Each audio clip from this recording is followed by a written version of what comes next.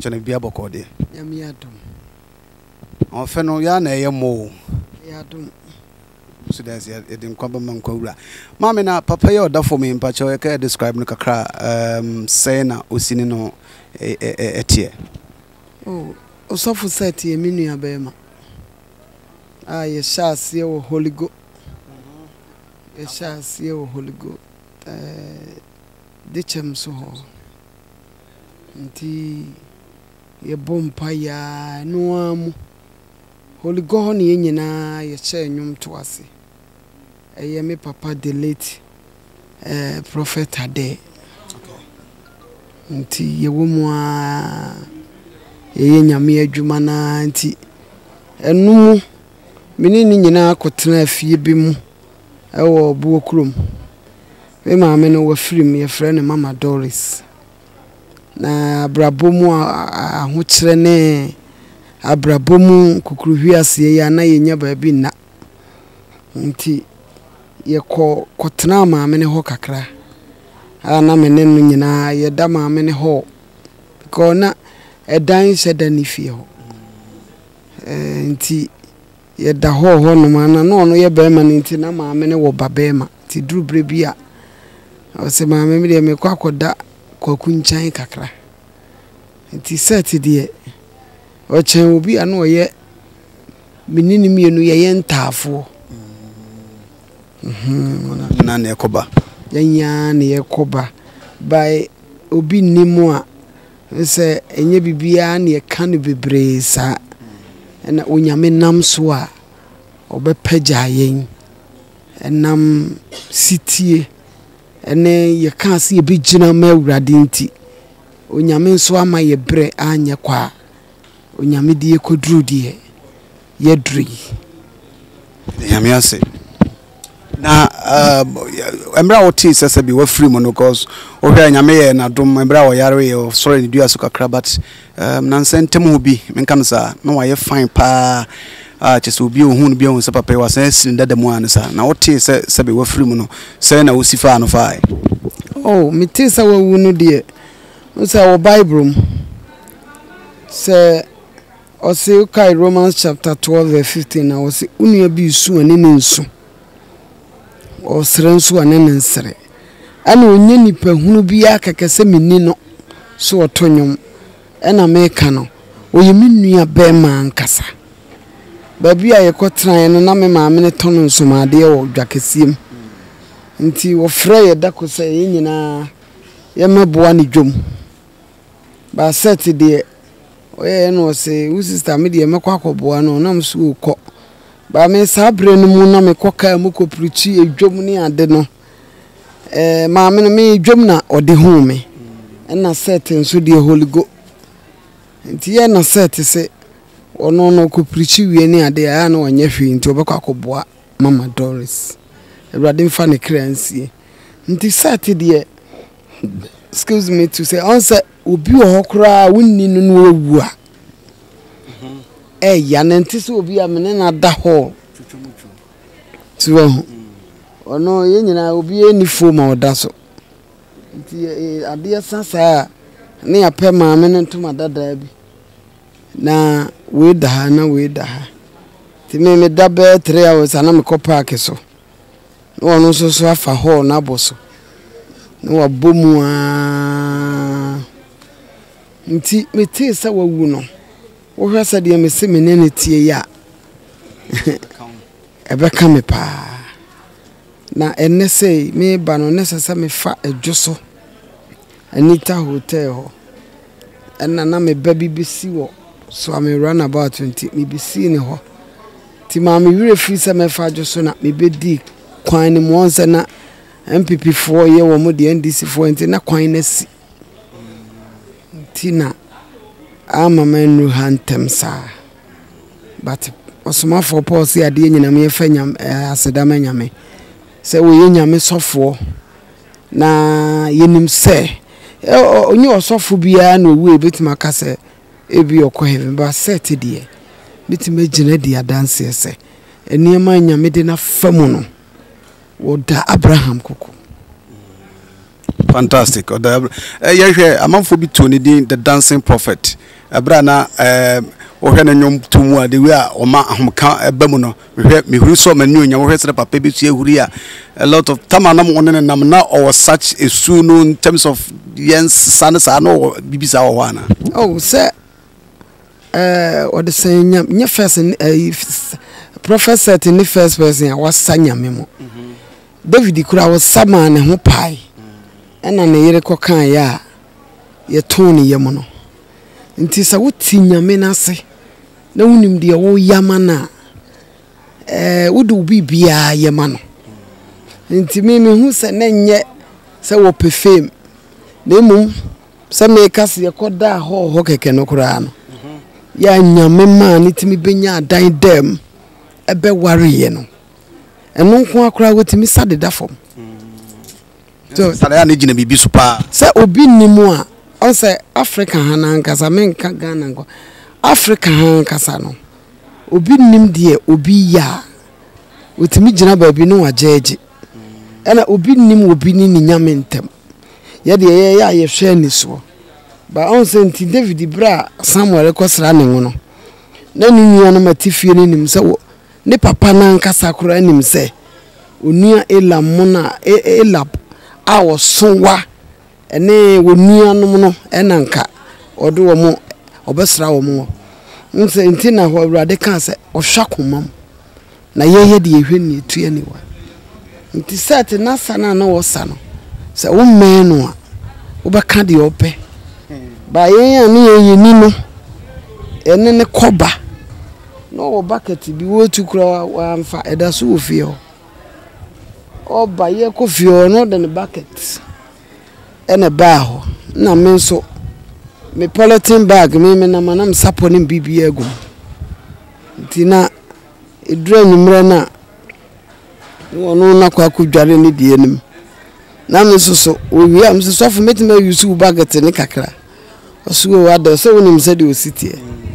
nti obi wo ha o men wo bi onim ne da ba otimi epenti ne man ye fine.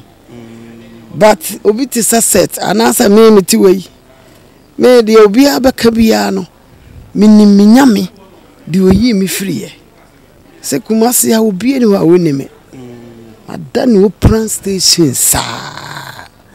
that's what it is me obedum say ene nyame adom nyame yi mafri no pran station ne me nya ba bia da no obetum say me sa na aka so no ye djuma ma bonsam so onpo nkan kro enya ho ne yehwe na sa ane wo kan sa dia sa da wo kan na da ba sa wo dia wo tunma on shedan segidi sa na dia on sheda ni masasa ya hwe mpa ya ye bokura na wo ho ye kwa sori a mpa ya ye bo no obi wo ho a wo bakọ no ogina ho din ana ye worshipa obi wo ho o worship nyame a ogina ho din na dwene ni bibia si Ewurade so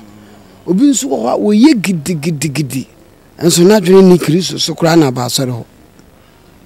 nti Kristo na ye som no na Ewurade na ye gene di no obia so obia ne ni nyame ntam ena so di obia hu da bia me kasa ye kwa asori kura na obi da ho da fomu munumuna obi wa wo ya amroba na dwene ko wi ade Yesu tu no wan ena wo beda nyame ase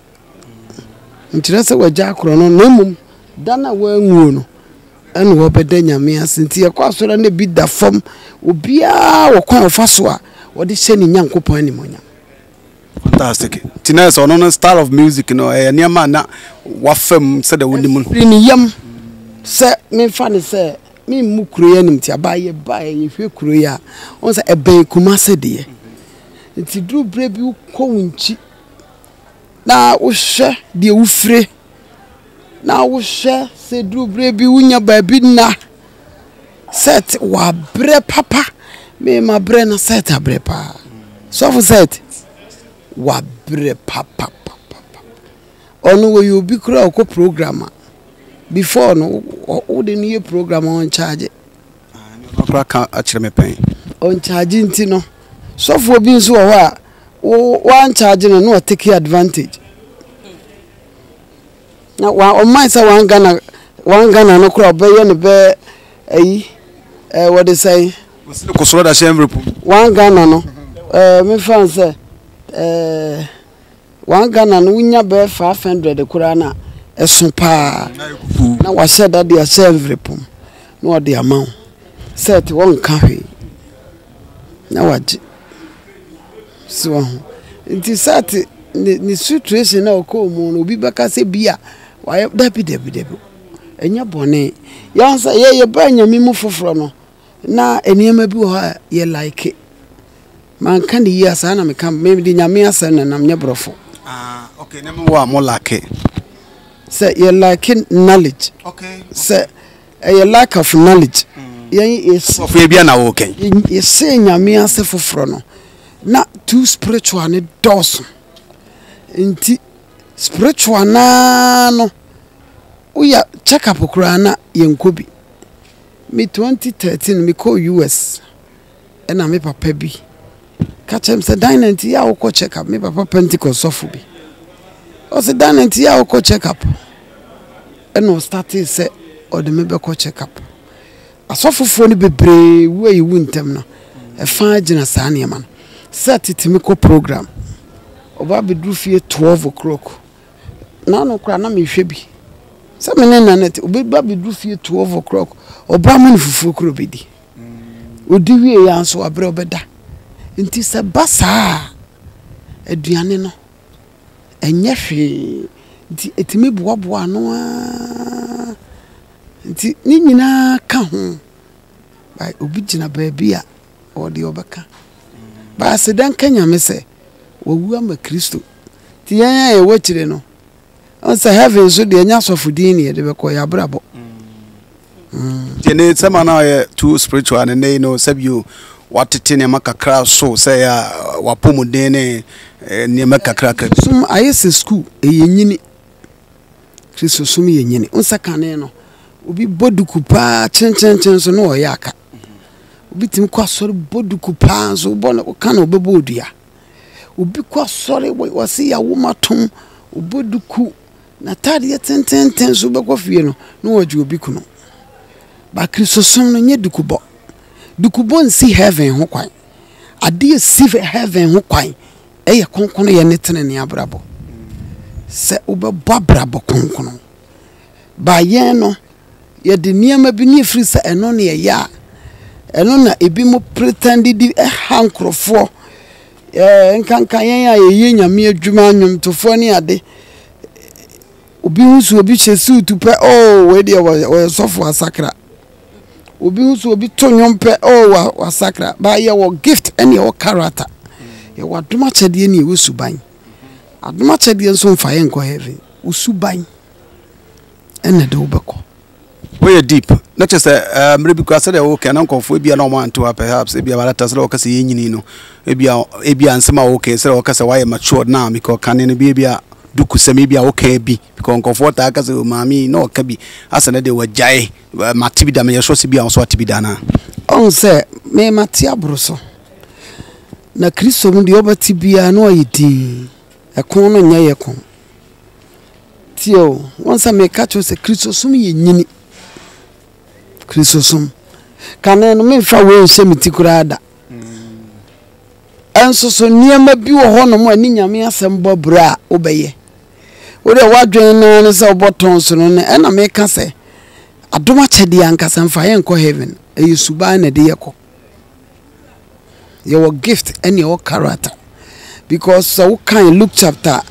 10 verse 17 to 20 na o se asomafo no Yesu suma omomienu to was aduoso mienu no de anigye ekosan be kan se owura wudin ti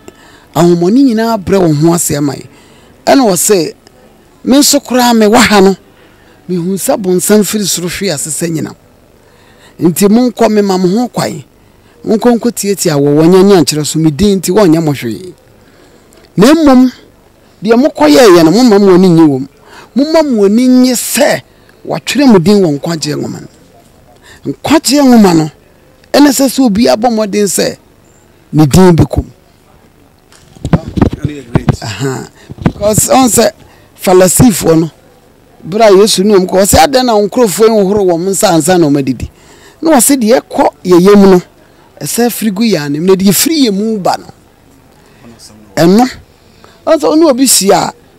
ene ye ene betima wo oye kristoni ana onye kristoni ana me ya na me di bibi toto ho se akọ bi kwa asore na abodam ti dako no ka kire sofo se sofo e pesa na de medi adanse na sofo ne se no kura ho ato wo se sofo me ka bibia edam ne comedy adanse no se ampa ti hwa no edrusi ekodi adanse ne ye ma no ai mike nti kristo suna me kan so hia wo bia ti akwa ne je mike no se Christopher mo amhwa adofo no me ba hai na me ho ya teche pa enso ene nyame adom me ho won se mo dware amasata de mo no mo hwe nanim o ka hallelujah obi anfi no no se ya hwe nim dwobidwobi bi edi sisi wo ti ho no mo hu se edam no kakra wo so tiase di so ye kristoni a eniema bi ebedadi no nti de dadi wakọ na ehu se dam ne nkoi ti kristoni de wo ye na me ehu se we di oye jidini so ka Acts chapter 4 verse 13 na wose ohu Peter ne Yohane no wo ye nipa bia no nsua nwoma da so nipa hunu se wone Christ ne nam so nti u Kristo ban no enya nwom to keke e ka wo nko a wo kokoa mu a de woye so nti Kristo som no e abrabo asori bie ni wiese Yesu bobodin o eno so nche so kwa asori nye kwa asori because o ka Hebrews chapter 10 verse 25 was mayi nyai Hebrews chapter 10 honom no be o ka Hebrews 10 na was mayi nyai ho hyiamu ebre do ebre ne kwa wi ntutu ye hofo na ye chekere ho nti asoda ne de ho yesia dan ye nipadua yi eni asore dan. Awesome. Abusuafo ya ne First Corinthians, according to First Corinthians chapter 6 verse 16 to 18 was munim se mu nipadua ye hon konkona munye firi Nyankopon ho na asore dan otomo aboden nti yenni ye nipadua no ma yemfa madwama yenni nipadua ni o Kristo. Okay, mami egusua otuefo di ka kesi asemo munyam ho nhyiamu na monkasa cheche mo na fi se ebia na wo ye but ye hwe nan se abrante be ama wa hit pa biem nkam sa menu se watenum na dana samwe twen what is anyum no matepa na bacho wono de boy ana kusia na kusia oh say we are singing anim se me ano dem boy asi ni anim ko edina na Asamoah dem so se bia bo Facebook a bibli na be yaba na mchete e bia o ka kire so odun bi sa ba na but awurade de o kwan ofa so ya de na yi nyina ye Ghana ma nti na ohwe na fe na o fefe na ya na ye ka sem bi se edimpa ne yebo edimpa ne yebo nti mi de me mete ye na ye ma ho a se me ne me manager nyina from Prince ye hu se ya ye adwuma pa edin ni nyanko wonfa mo na enyum na eye wanka personally na eye ode pa na sa okra ye ode o de me de babia me de twen no ti wa na ye me eti abantu wonim no personally wa hunu da oh me ne na chia be 1 month ni ewo GTV ye ko interview ni ye ko sia e se de yo di me sure so beta abo kakra pa oh dabi tamo bata yo de oh I say obia wona adwuma enwum bia wo de ye de ye se minti me modern Asamoah fa mo mpae sa anwum ya wo kan twen no amofo ko bi o mma enti ye wo de ye ye bibia nso wo ne mre ba bia ko we di bia se ye body a obeda da ho kakra wan soro ko beta apo kakra oh anyway na afi dia say ye hu enwuma oboman pipi ana oboda dada so where release dada ana enyanti o oh me fancy week ya akra video no be out so uko social uko social ayina Dave Hammer crying interview me yebo kakra and e be kwa kopene yeso ya bobi anaso ka obama mlan ana ya me wi ames memo de amame na ya bo kakra fam na ene obama mlan kakra go do voice ye me de panye me nukwe me so mo re ene no line no nyom me ansa na aba mene ade asofo no bia bo me we de bia mtaka suliana mini sofo bia ni asemo ana se na o bo mo chi kakra nukure na esiyeka nukure na ese because corona ne maye no ebi shira pante dada asu blaze dada ntade so se o yare ebeko osofo bu anasore na oteye no ono na kwantufo nko no bompa ma oba ya kwa bebi enso ye tutu nkuru mu o mantima amako mpa ya nkuru no obi ya ntukwai se bi o mo bontina so ate kakra no nte tie na saa yare enso no ka se de o si chira nkosua kokko ne niema ma yare o mtimi sisa bi ni ade na ka kolonai ho na urade unim se corona na urade na de bai o de beda me kase ye di because na ebi mu di nyame ani mu onyam no omo said ya no so na urade na de ne yare abasese mo na mo se mo san yare amunsa nyewe on se na corona na ekofom no se sa asoro ni nyame wasa tene no o atane no kura unti medwa wonum biem kristo nyame onye kuyaba o nti sa na tie nyese yeta obia okay na say afutu say ya wota kana de ma wo anyway and apart from MPPD anyum ya eminim say o latest beba na yehwe na me latest aba ukọ social media sisi a awurade adom video fe da ho say himfo mo hin ye sampra obadi nyamye sampra Su kwanswa mami su rani nanko famija esio ayirino famiko duke nachu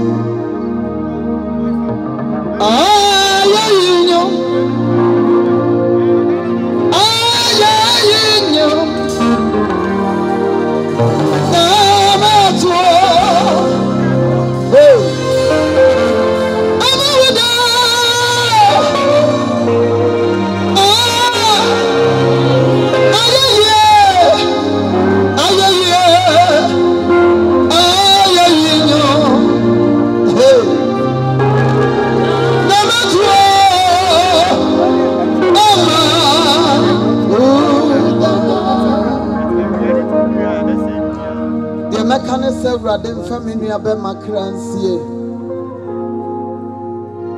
meneno abrabomu ahokyere nti ya edubra bia yankasa o abrabomu ahokyere nti yekohia awo epuo krom me ma me bi ne efre ne Torres ono so nyame mfa ne kransie meneni mi no hall na yeda meni se hall na yeda na dio nyame pe na woye asu wani wa shrensre nia alawi sensu no free ma ota ni mo no onyai anyame wo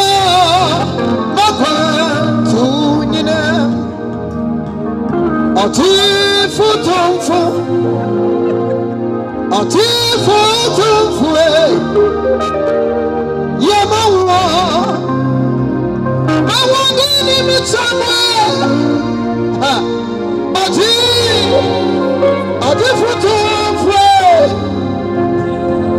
Fotonfo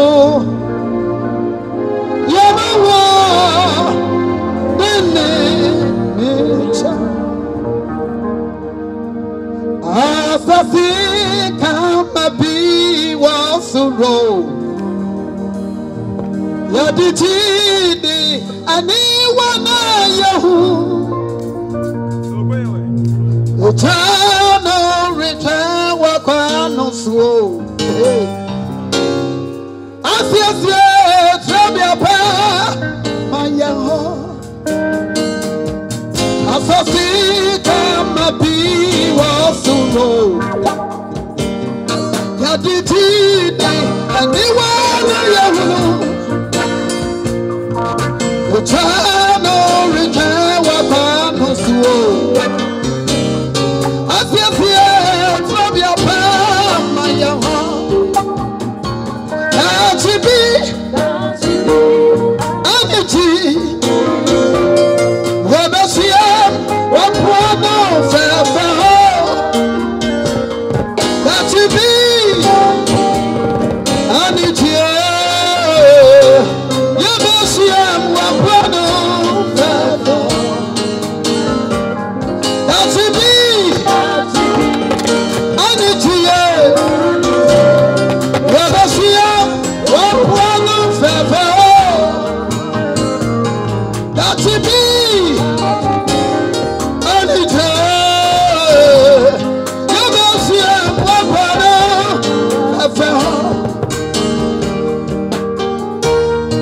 Hebrews chapter 13 verse 14 was saying, you do create one hour and see so. Yeah, but let's find a minute.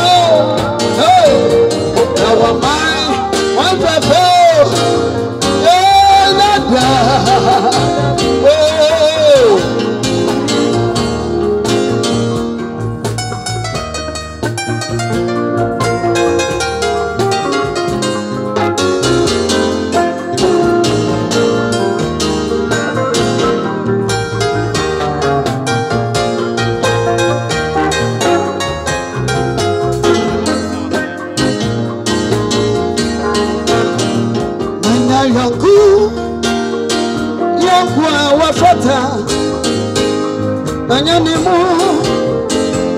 Sumwahunya Menyakowa Amabani biyo Awasanda Raisawo Menyayaku Yakwa wafataye Menyanimu Sumwahunya Menyakowa Amabani biyo Awasanda Raisawo Menyakowa Amabani biyo Awasanda Raisawo Menyakowa Amayade biyo Awasanda Raisawo Menyakowa Amabani biyo Awasanda Raisawo Menyakowa Amakugo biyo